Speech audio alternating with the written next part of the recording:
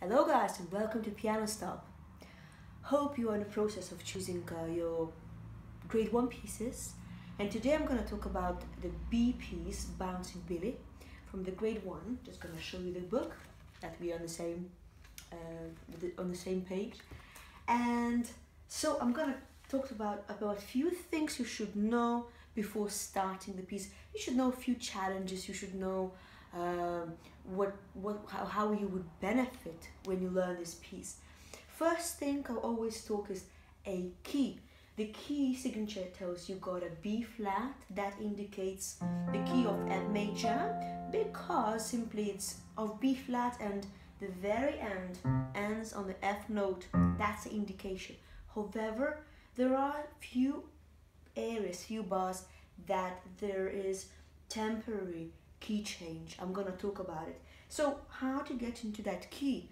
Fiddle around F major scale a few times up and down. Of course, to play a broken chords, it's so handy, because you need them in the grade 1 anyways.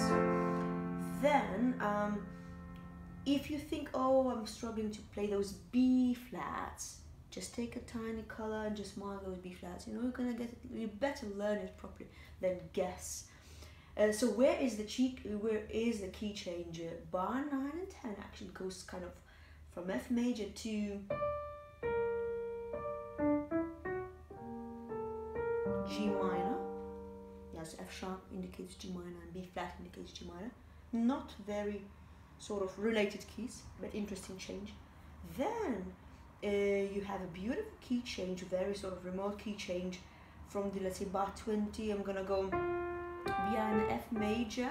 Suddenly you got so many flats. You are in D flat major. Actually, in the grade 1 you don't even sort of need to know that kind of key, but it does exist and it's beautiful. Lots of flats, beautiful key. Then there's another thing you should know. It's bar 28 and ongoing. It's chromatic scale. When you play, it's in other words, semitone scale. Beautiful, beautiful build up towards the end actually. So I'm gonna play it for you.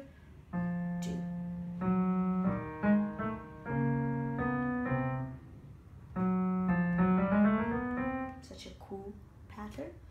Okay, now before I move on to the rhythms, I would like to actually emphasize, just try to hear the character of this piece. I'm just gonna put a metronome. It tells 60 dotted minims per minute. So that means you would feel 1 beat per bar. Okay, it will give you a good flow. However, it might confuse you at first because it starts on a beat. So this is the beat, just 1 beat per bar. However, there are 3 crotchet beats in a bar. What I suggest you to do is subdivide for now.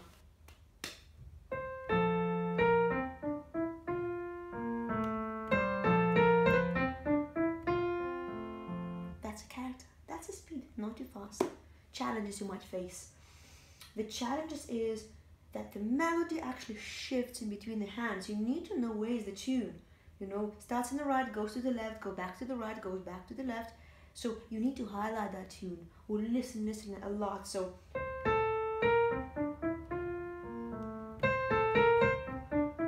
that's the tune, okay? And then there's another notes in between. You shouldn't press too hard. You shouldn't highlight that much. Then let's talk about articulation. Another challenge might be that you would need, not even a challenge actually, it's kind of fun when you master it. It's the quick sudden change between articulations. You play legato and then staccato, like a laugh. Again legato. How cool is that, yeah?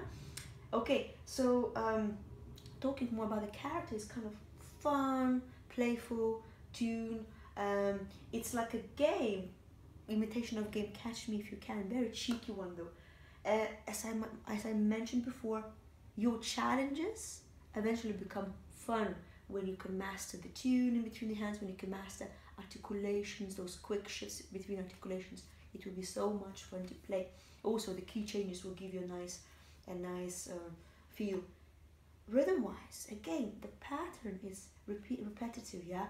It's like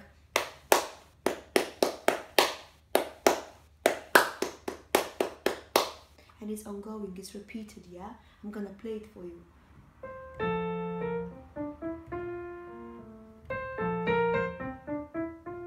So just get into that rhythm, tap it.